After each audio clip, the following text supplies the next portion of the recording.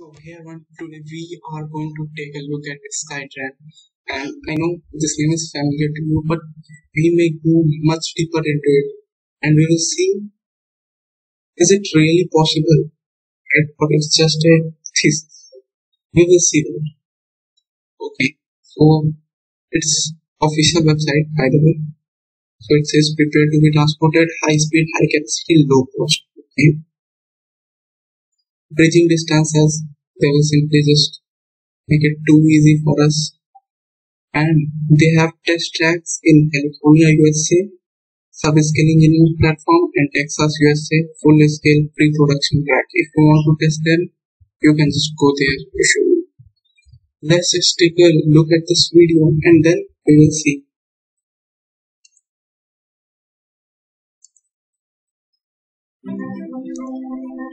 The city.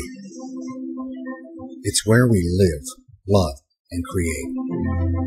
Yet as life moves faster and faster, we move slower and slower. Traffic is just getting worse, and driverless cars won't save us, because the problem is not the driver, it's the car.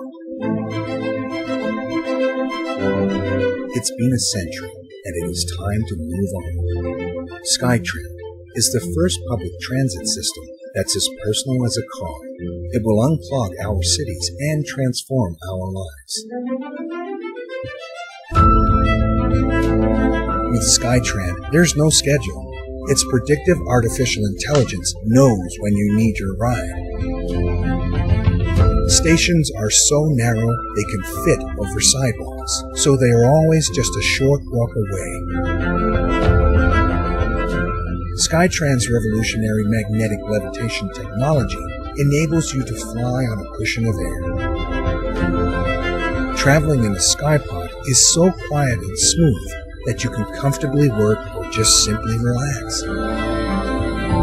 Skypods don't need to pick up or drop off other passengers, so there are absolutely no stops on the way to your destination. In the city, Skypods can fly over busy streets at 50 miles an hour and speed up to 200 miles an hour between cities.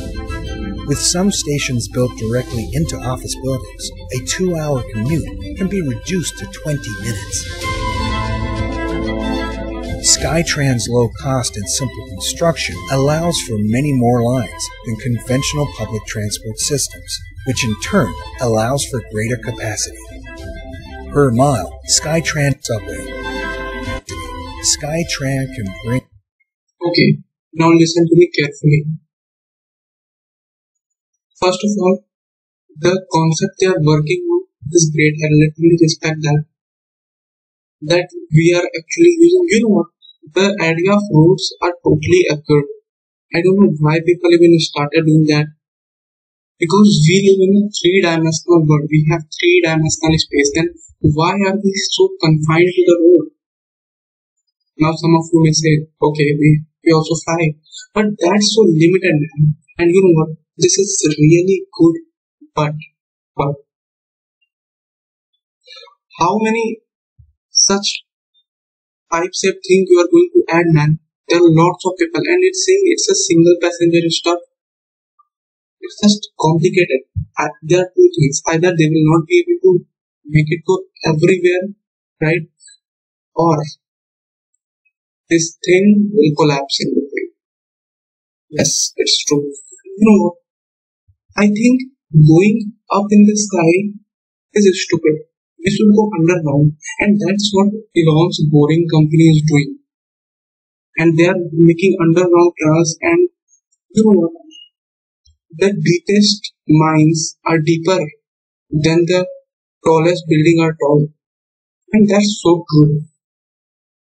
And the most amazing thing is the phenomena like earthquake. This might not be able to tolerate that, right?